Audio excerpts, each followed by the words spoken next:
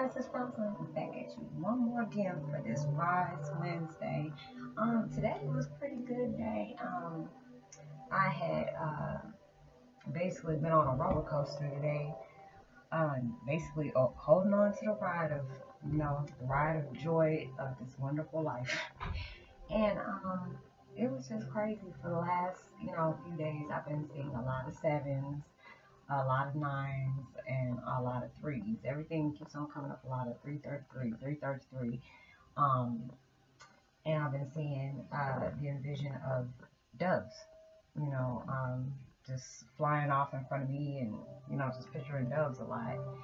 And finally today, because I read up on a lot of my numbers, some of them I know by heart if I keep seeing them a lot, but it was a situation that was going on. It told me it was not a negative or it's not a positive. You just have to look at it for what it is.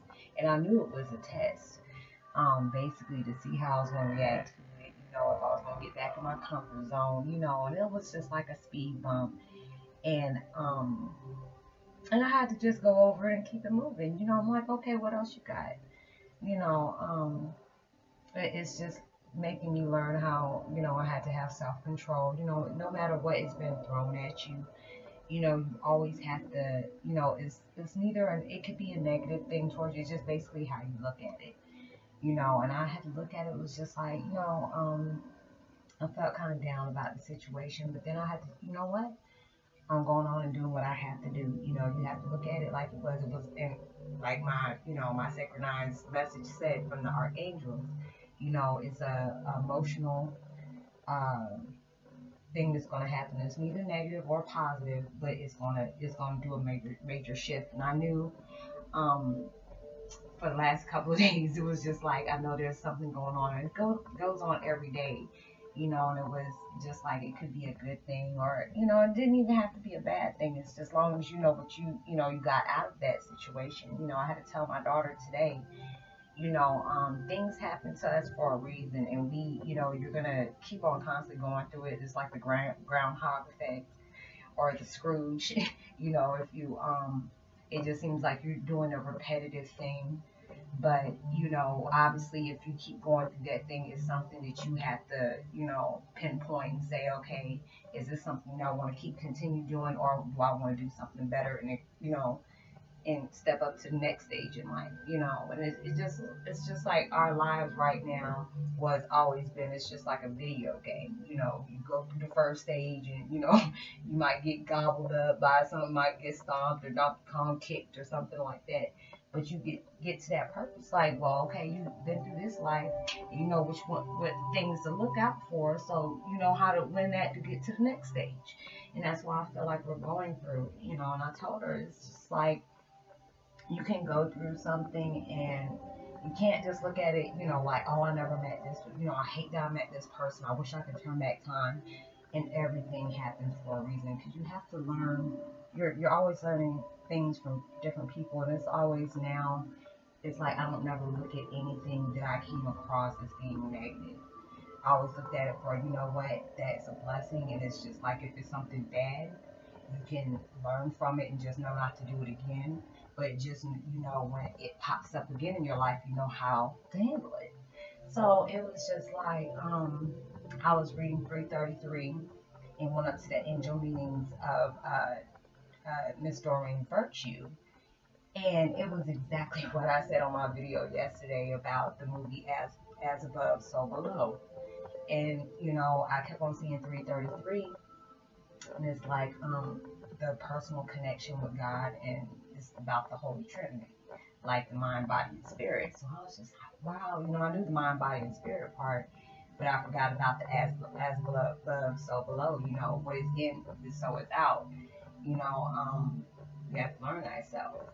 So it was. I mean, I know that I'm getting stronger in the things that I'm going through, and I'm glad I'm going through it, because it's just like, no matter what has been thrown at me, I'm not going to stop. I'm determined to get back home. I'm determined to be abundantly happy, emotionally, mentally, and physically, and I'm able to do that now when you seem like you don't have anything. you know, you gotta start off from somewhere.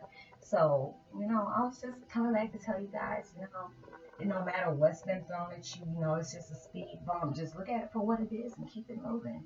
You know, you don't have to stop and give up. Don't ever give up. You know, it just seems like things happen to us and you don't realize how close you are to your blessing because it can be right there. And then you just say, you know what, the heck with it. You know, I'm done. I don't want to deal with it no more. And you could be right there. So it's just like, you know, people tell me, oh, you shouldn't do the YouTube videos or you shouldn't be doing that. I feel good for what I do. You know, I might not have like a million subscribers and, 1,000 views or whatever. You know, I'm just starting. So, you have to always start from somewhere. But if I know that this is therapeutic for me and it's working and I know that I can have some viewers that comes in and, watch my videos, thank you so much. I tell everybody in my videos that watch, thank you for watching my videos. And I hope you're able to take something out of it that, that can maybe help you or, somebody's going through things. We go through some sort of depression. I had to get out my comfort zone. It's just like, I was thinking, oh, you have to get out the house. What you do? It's just like I read a video. Well, actually, I watched a video on, when, I was just like, Dad, what is your comfort zone? What is exactly your comfort zone? It can be your way of thinking, the way you do things, or how you react to it. You don't want to go through that. You can basically have like your comfort zone and go ahead and expand it. I try to not stay in one place all the time. I just try to keep moving, keep myself busy. Even though I might have visions of stuff that happened in my past, and back when I used to think about it, it used to really hurt me. So I knew I hadn't physically healed from it. But now I can look at it like, okay, okay, this happened, or it could be something that I didn't know that I just probably caught the tail end of, and then I just see where it was from the big picture, like, okay, from a different point of view or different perspective, like a vantage point, all these different directions. And I'm just, oh, okay, and that was messed up, but, I just learn from it and move on. That's what we have to do in life. If you don't want to be stuck in the same situation or whatever, you got a job that you just dread going to every day, you better quit that mess because it's just like it's going to wreck your nerves. Because I've been at plenty of jobs where I just felt like I was going to just pull my hair out and just say, I don't want to be there no more. Now it's just like I'm not at my little miserable job anymore, and I'm just like, but I might not be where I'm at right now, but at least I can say I got a peace of mind, So I'm not about to take up you guys, day or time or anything like that, Keep it moving, stay blessed, stay safe. If you want to do good, you want a good outcome, do good for everybody. No matter if there's somebody that's mean to you, still be nice. Don't let them steal your joy. Like my dad said all the time, love your enemies. That's what I'm doing, just loving them. I love the people that love me back, and I love the people that don't love me back. But it's still okay because it just shows how my heart, my character is. Not everybody's going to be like me.